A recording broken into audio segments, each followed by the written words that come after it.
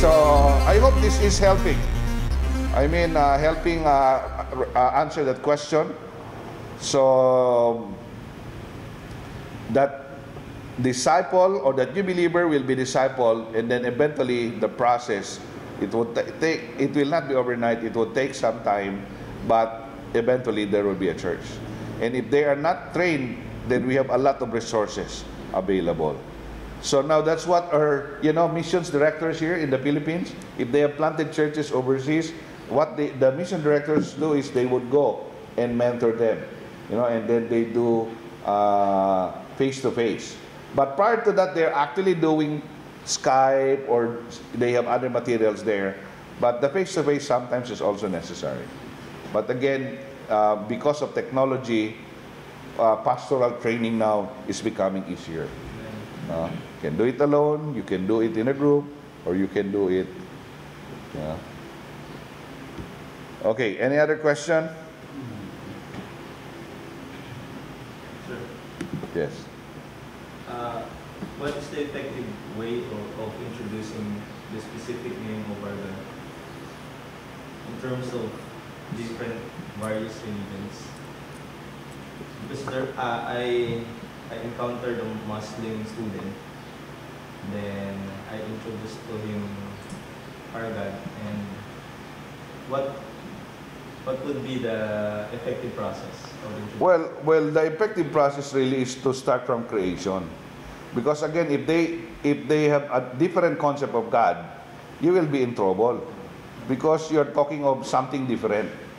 But if you go, that's a good thing with Company 3. You always go from the start. That before anything else, someone existed. And this someone is God. And this God is the one who created everything. The world, the universe. And then chapter 2, this is the same God who created us. You should have the same footing or basis. Because unless you really start from there, then it would be difficult. Like I was saying, the Hindus also, of course, they have millions of gods. And adding one God is not a problem to them because they're used to that. But adding a God who created everything, this is something. In fact, maybe those others will be the addition. This is the main God, the main thing. So again, it would really be very crucial to have a starting point. Which God are you talking about? Otherwise, that would really be a problem. So again, when you talk about major religions, the bottom line is go back to who God is. That's why Company 3 is working. I mean, not just, it comes in different forms, no? Company 3 or others are bigger group, but it's basically the same passage. And it's basically the same process. Because you want to change those wrong ideas about God. No? And that's why it's working among Muslims, among Hindus, among Buddhists. Because it's helping them understand that there is a real God. That's why when in areas where in the Middle East where miracles are taking place, the Muslims are saying, hey, we prayed in the name of Muhammad, but nothing happened. Why in the name of Jesus, we see miracles taking place. We see healing taking place. So, different concepts of God. So again, bottom line is really go back to who this Creator God that we want them to know and introduce. Otherwise, you don't have a starting point. Always have a starting point to talk about. Okay? Now, in relation to what we had been discussing yesterday, also, any question? Yes. Okay, the first question has to do with the challenge in Nigeria of Boko Haram reaching out to such a list, because the northern part of Nigeria is becoming Muslim. Yes, I mean it's becoming a terrible place for people to live because of the attacks and counter-attacks. So what are the opportunities of one to explore such kind of dangerous terrain with provisions? Yeah, I was in Nigeria once, in Lagos and Ibadan, and we were discussing with our partners there, and they were actually sharing that the north is a difficult area to reach out because it's predominantly Muslim. And so it's not the usual thing that you go and then preach the gospel, but it's something you need to look for creative platforms or ways to be able to go there. For example, there are calamities, no? So what can be done? You go and provide help. No, if they need food, they need medicines, they need doctors, they need. So these are some ways to be able to enter the area. For example, there's that problem in Marawi, right? Now in southern Philippines, this is they call the Islamic city of Marawi, and many ISIS troops have actually penetrated and infiltrated the area. So government has to really fight them, the Philippine army. So many Muslims were displaced.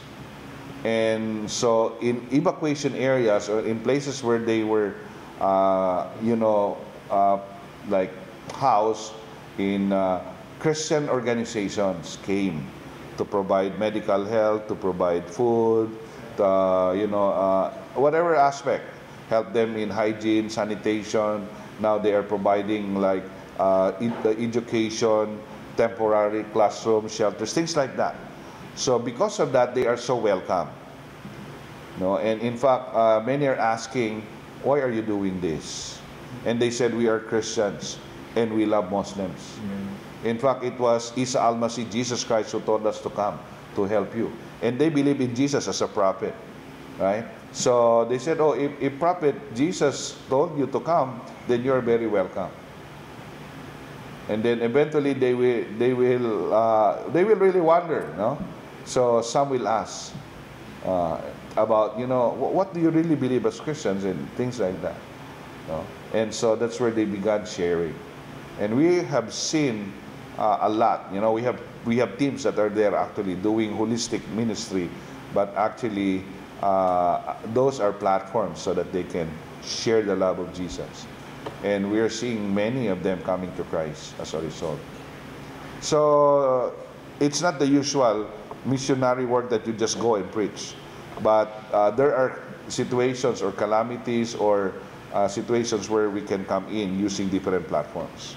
There are normally these areas are also poor and depressed.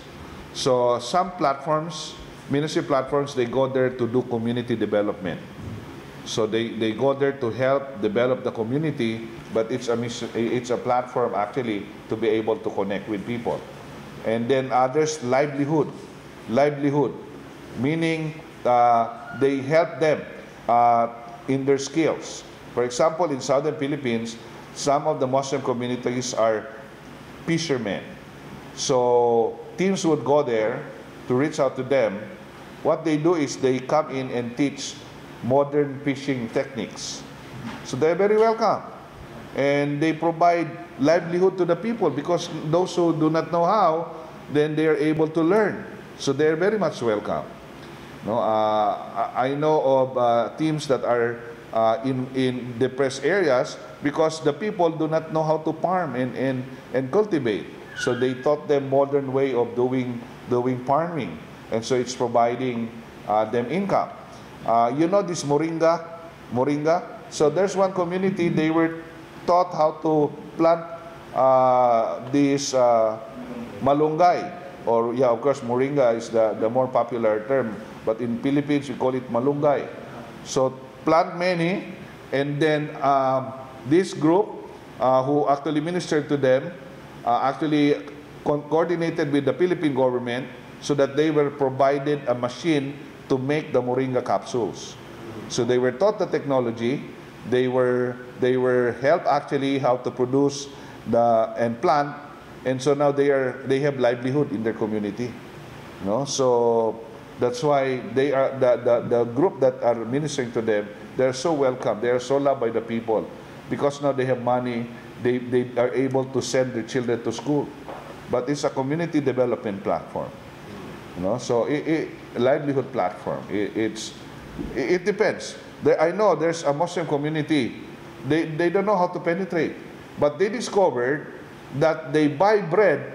We call that pandesal, the Filipino bread, pandesal, from another village. They have to walk for quite a distance. And so this team, they thought, oh, we can go inside this community. We make pandesal.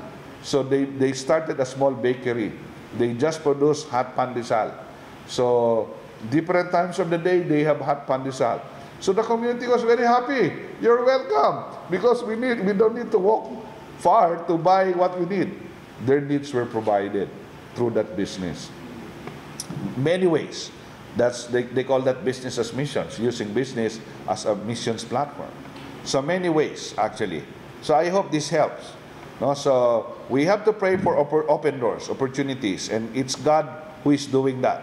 All of these calamities, like summer and Leyte. Who is from Leyte here? O Tacloban? Yeah. Yeah, that place is one of the most difficult places to reach out in the Philippines. It's actually not Muslim, but it's Catholic, diehard Catholics. But after Haiyan, one of the most devastating typhoon that hit this planet, what happened? Wow, so many churches have been planted because many Christian organizations came to help. And so the people were saying, hey, why are you doing this? And so it's because of God's love overflowing in us. So we would love to just help. We had opportunity to be part of helping during, there was the typhoon that hit actually Southeast Asia, Thailand, Banda Aceh, remember that? No, that's the big typhoon that hit the tsunami, yeah. The tsunami that hit Myanmar, Thailand, and even up to Banda Aceh, that part of Indonesia. And what happened as a result? So we have teams. Actually, I spent some time there also in Thailand, and I met an Indian guy, very wealthy guy. He owns a shop. They make clothes, and he was very wealthy. But after the tsunami, his friends forgot him because he lost everything. No more money. Even relatives from India, he said, before they always call and ask for money. Now, they never called. And so I had a chat with him, and I asked him, hey, how come that you gave your life to Jesus? He said, Pastor, when all of my friends left me, it was the Christians who came. They cleaned my house. They provided me food. They, provided clothing. They helped me start my business again. And he said, I was so touched. And I said, if this is the religion that is doing this is what I want. And if this is the God who says, we help, we love, this is the God that I want. And he was crying when he was sharing that with me. So a lot of open doors can happen as a result. So sometimes it's God who brings calamities so that there will be opportunities for the gospel to be shared. Refugees, wars in different areas in the Middle East, and so you have refugees that are going to other places where they are shared with the gospel. So refugees are ministry among the refugees in Thailand area, from Burma, from Myanmar. Yeah, we have a lot of refugee ministries in Malaysia area, actually coming from some Muslim and African countries. So it depends. Before, a lot of Vietnamese came here also in the Philippines, and many also Vietnamese were reached out when they were here. So, God works in different ways. But traditional approach, it's difficult. But God opened doors. And sometimes we just have to be creative. We just have to pray and be sensitive. How can we enter this community? I know of a pastor. He entered the community. The people are not working. They just sit down in the streets, drink, and then tell stories all the time. So he went. He said, how can I start ministry here? So he thought they have a lot of farmlands, but it's not utilized. So he taught them how to plant root crops, sweet potatoes, and things like that. And soon, no more people were, all of the people are now earning, they are helping in the farm. And so they told the pastor, Pastor, we want you to be our next barangay captain, the leader in the community. They said, we decided nobody will run against you because we want you to be our community leader. So he was not just a church leader, but he became the community leader. So all of them asked him. So he served as the barangay captain. And now, more connection with the community. So many people came to Christ as a result. So it's the holistic ministry. That's why now it's team effort. It's not just one church planter or one person in the team doing it. But normally it's like several people with different expertise. No? So I hope that answers the question. So we'll pray for breakthroughs in the northern part of Nigeria. And let's just pray for creativity also in how to do that. For example, Afghanistan, after the problem that took place there, a lot of ministries were started. And it was all because of community development and programs, actually. So breakthroughs will take place in God's time and God's way. But the important thing is that there are creative ways. So we can be creative, we can ask God to give us ideas how to penetrate. Like the pandesal is a very creative thing. I mean, how can you go there? And, they don't have pandesal, so we go there. Okay. Other questions related to yesterday's discussion? So I hope that's helping. So at least, all questions in your minds will be addressed. It's very important. But in the churches planted all over the world, have you ever encountered about theological issues that create a division in the church? There are really a lot of theological issues. How do you address that one? How can we address that one? Okay. A lot of theological issues because there are a lot of, again, the problem, the very, very problem there is that people are so engrossed with knowledge and not application.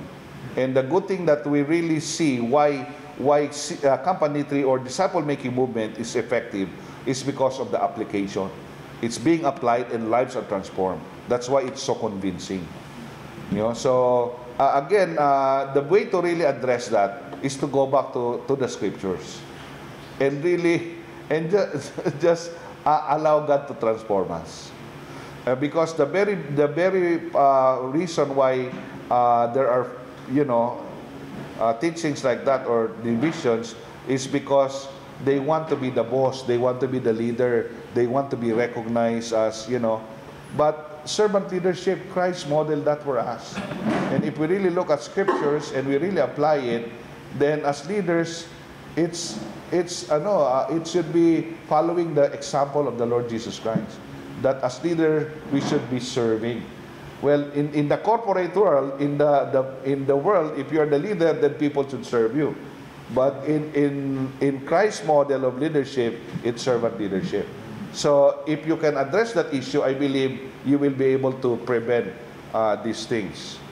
And of course, the issue of giftedness also, giftings, spiritual gifts. So that's one of the things that new believers had to be taught, because you will always excel in your areas of giftedness. If you're gifted in doing as a leader, you will always excel in that. But not all of us are called to be leaders. We have to operate based on God's design. So if that would also be addressed already in the church, so there is no competition. Yeah. So you will be able to acknowledge everybody if they excel in other areas, and you will not feel sorry. How I wish I can really be a good leader. How I wish I can be a good singer. No? So I think that that's the very essence. It's really applying God's truth. You know, and if you apply God's truth, there will be many problems that can be prevented. Again, the very issue here is because they would rather see themselves known rather than Christ. Remember, in scriptures we're reminded that, you know, Christ should increase and we keep on decreasing, and Christ should just be seen in our lives. So yeah, it's basically wrong application of truth, no, and especially the ego that you want to be recognized. Oftentimes, that's the main reason why false teaching comes in. I hope that helps. Because really, if everybody will just, you know, after reading the scriptures, what do I ought to do? Wow, we will have a wonderful church. We will have a wonderful world, actually. But the problem is, it's always here. Just in the mind, we know it, but we don't put it into practice. Like they said, the Philippines is the only Christian nation in the Far East, but the most corrupt. Because many Filipinos are saying, I'm a Christian, but they don't really obey the teachings of Christ. I mean, a bold star will say, I'm a Christian. How can that be? You know? So, not consistent to the teachings of Christ. Other questions?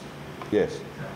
Any method that can address or even really evangelize the church believer already, but they just like doing the obligation during Sunday worship. In the church, you want to make sure that your members are sure of going to heaven, are Christians? Yes. Now, it's the church member, they just, Sunday they come there as obligation, their obligation. And then that's it, finished. Weekday they come back to their daily life. So any method to address them and then re-evangelize them that might Well, you know, I try to study some of the past growing churches.